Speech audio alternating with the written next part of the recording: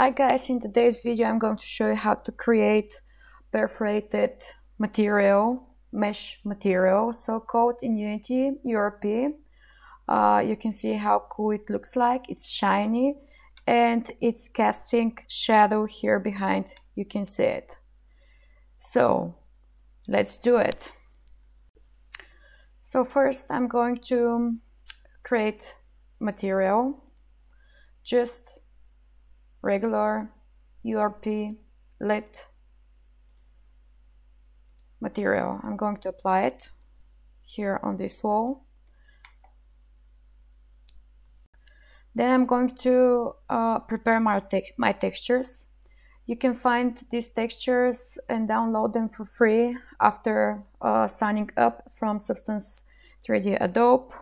If you write down mesh, you can see and choose whatever you like. You can download it, and then via the Substance player you can export the textures, the maps. It's available for Windows, Mac and Linux. You can check out our videos for how to export SBSARs, maps from SBSARs via Substance player, which is also for free. You can find the link in the description. And I'll continue after I did this. I've already prepared my textures over here, my maps. I'm going to come here and drag and drop all of them in my project. Then, first I'm going to take the opacity map. Yes, correct, the opacity map. And I'm going to put it on the base map. So here it's applied. The key moment here is you need to go and open the opacity map that you've exported from Substance player. Open it in Photoshop. Select the white stuff because we want the white to be the mesh and black is whole. Then click layer view cut, and now I have only the white things on transparent background. Then you need to save this texture as PNG because PNG keeps the background. Here I'm going to save it. Yes, I'm going to overwrite it. I've prepared it already. Just want to show you this step. It's crucial. And then when I go to Unity and replace actually the opacity with this one, the opacity map with just the new created, here you can see nothing happened. But if I go and enable alpha clipping, voila, we have a transparent mesh.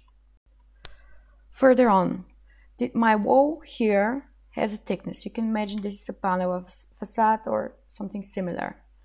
In order to have the back side of it naming the thickness, here you from the face render press both and you can have it from the other side as well. You can see there is thickness.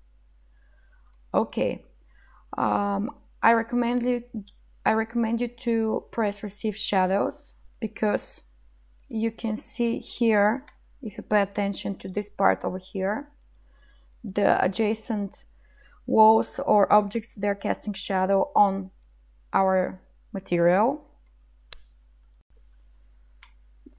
Here, under the alpha clipping, when we tick this, there is a new row coming. This is the threshold.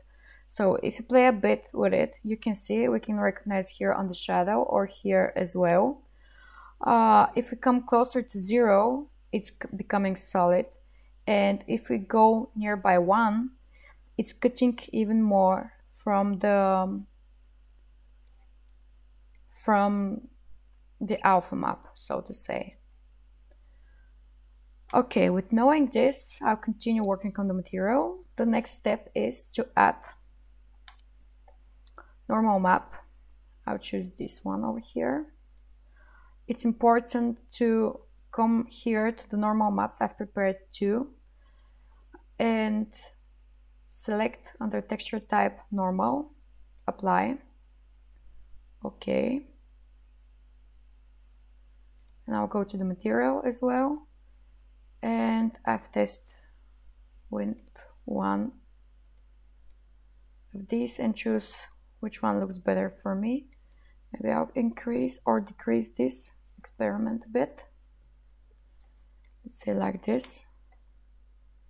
And now we can see here we have a tiny edge. Let's say tiny edge over here as well. I'll keep it like this. Let me just check. When you go to some of the textures here, you can see what is the maximum size of it.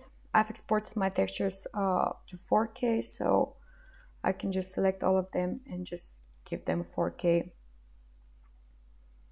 So it's, yeah, okay, great.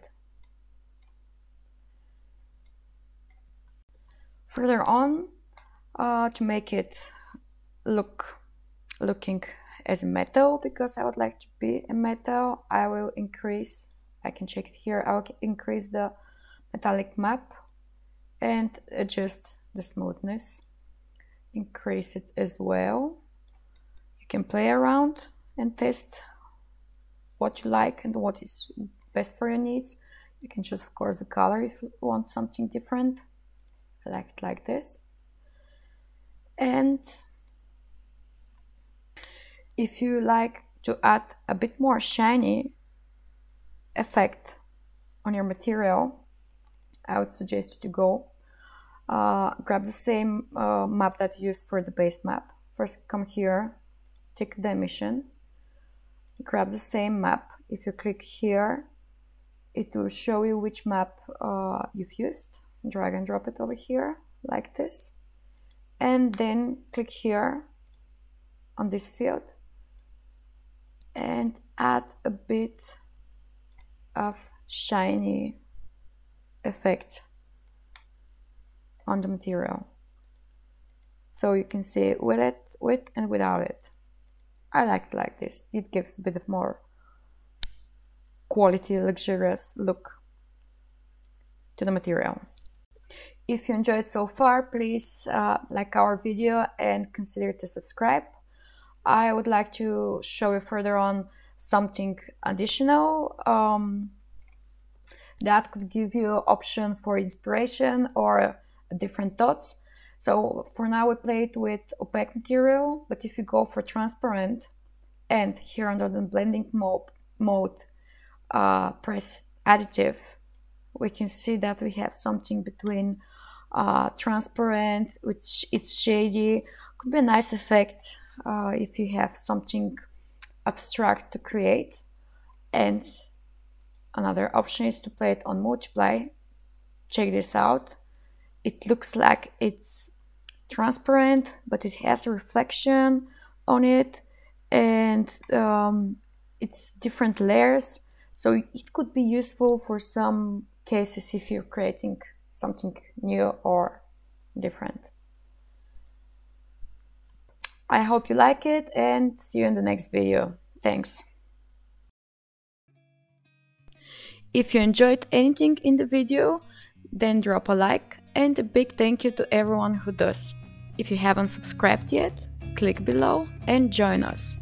We have some great videos coming up that you don't want to miss. Thank you for watching, and I'll see you in the next video. Bye for now.